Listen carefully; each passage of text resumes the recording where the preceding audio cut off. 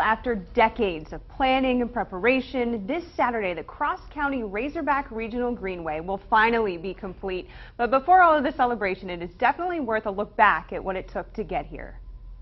We didn't quite say this is impossible, but we thought this is a large project. John McClarty and his team at the Northwest Arkansas Regional Planning Commission have been dreaming of this scenic trail system since the 90s. And the idea came up to have a central spine that would connect all the trails of the emerging trail systems of the cities and have a spine that connected them all.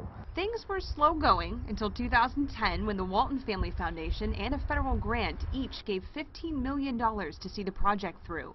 3 years of construction later, 4 years into the grant, we're about to have our grand opening. The trail runs 37 miles from South Fayetteville to North Bella Vista. And the Razorback Greenway is kind of our Interstate 49 for our trail system. Saturday's grand opening will mark the first time that you'll be able to ride it non-stop from end to end. In the years to come, each city will add their own features to it, like lights, benches, signage, and more places to enter the trails. But one upgrade we can look forward to by the end of summer are water fountains like these every 3 miles for you and your dog. We are excited. It's been a big project.